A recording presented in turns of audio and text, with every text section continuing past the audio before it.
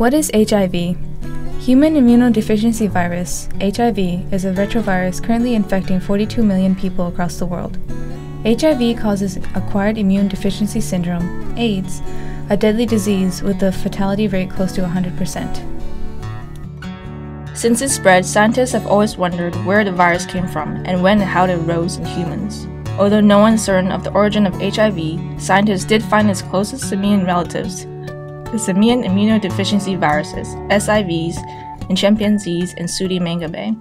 It is most likely that HIV jumped to humans from primates through primate bushmeat and pets traded in African markets. Hunters were bitten and exposed to SIV-infected primate blood during the capturing and butchering of monkeys. By testing blood samples taken from hundreds of monkeys sold as bushmeat and pets in Cameroon, a group of scientists showed that 16.6% of all tested animals were infected with SIV. Today, 30 primate species are known to carry SIV. Thanks a lot, chimps! Since its origin in Africa, HIV has spread to most of the world. HIV started in West Africa and has dissipated to the major cities in the United States. In the United States, AIDS was first recognized in 1981 in young homosexual men who succumbed to rare lung infections.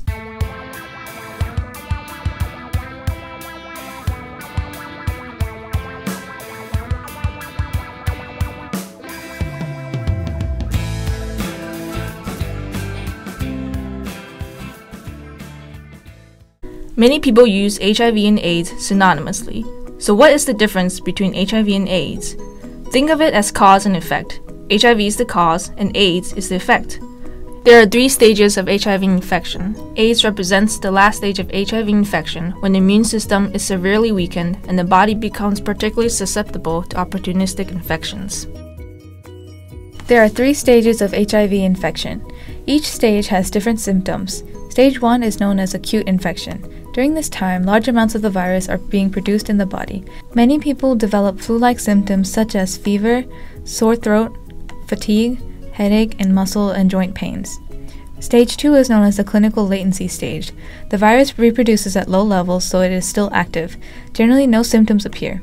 With proper treatment, people may stay in stage 2 for decades. Without treatment, people progress to stage 3. Stage 3 is when the infection becomes a disease, or acquired immune deficiency syndrome, AIDS. Symptoms of stage 3 include rapid weight loss, recurring fever or profuse night sweats, extreme or unexplained tiredness, diarrhea, or pneumonia, to name a few. How does HIV replicate itself? HIV is like a hacker. It hacks into someone's email account and takes control of it. First, the hacker would need the correct password in order to gain access to someone's account. HIV attaches to the surface of T cells. If it has a correct password, the virus can fuse and enter the T cell.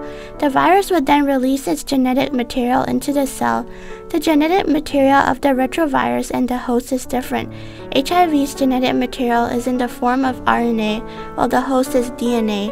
You can think of it like the virus and the host speaking different languages. An enzyme called reverse transcriptase, kind of like a translator, changes the genetic material of the virus so that it can be integrated into the host DNA. The virus's new genetic material enters the nucleus of the host cell and uses an enzyme called integrase to integrate itself into your own genetic material, where it may hide and stay inactive for several years.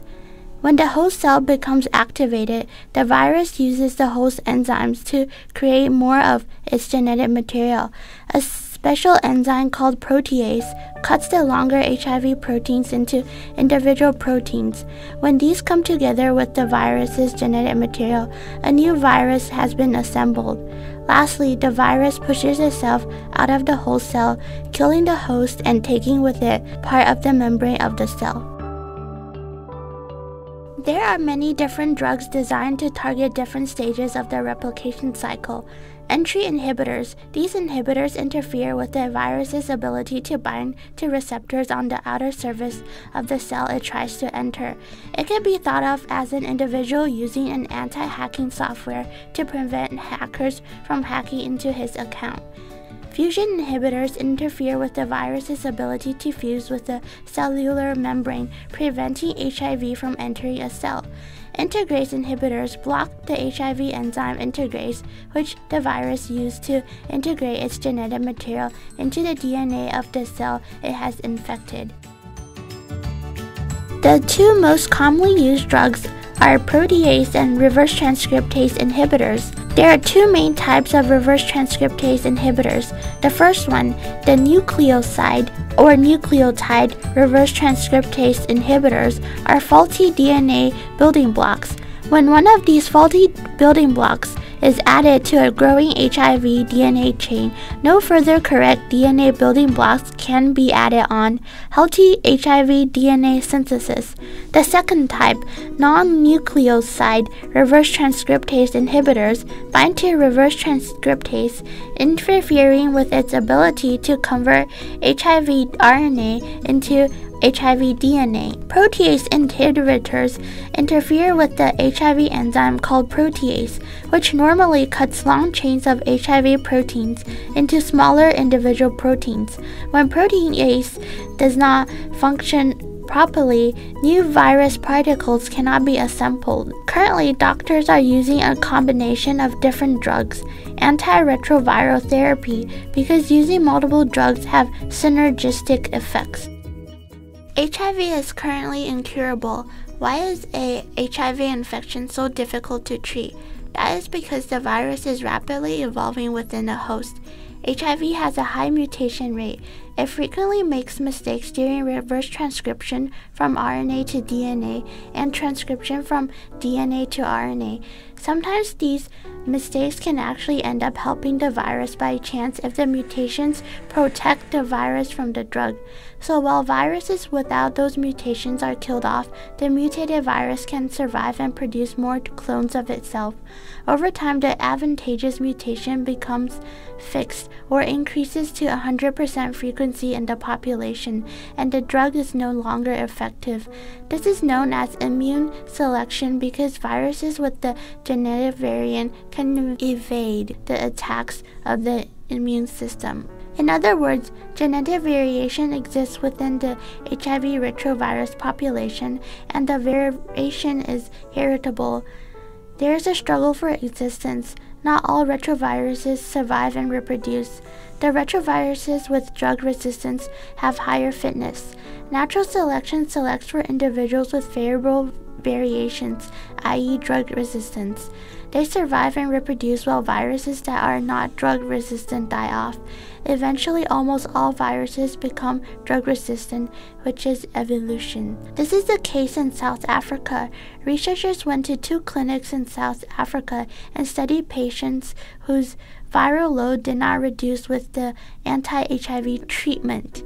The researchers found that at least one drug resistance mutation was detected in virus from 83.5% of the patients. A common misconception is that evolution is a chance event. Evolution of HIV is not a chance event. It is driven by drug selective pressures.